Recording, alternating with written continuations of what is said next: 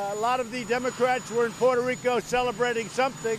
I don't know, maybe they're celebrating the shutdown. We have a very big crisis, a humanitarian crisis on the border. Everybody knows it, they know it.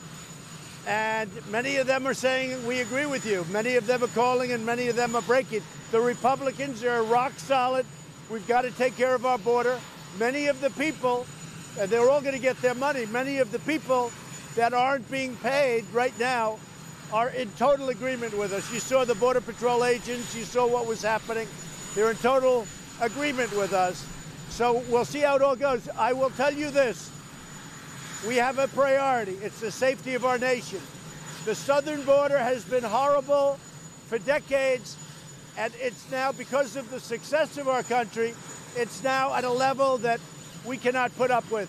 The Democrats have to do something. We need their votes, otherwise we can't solve it. Without their votes, they now control the House.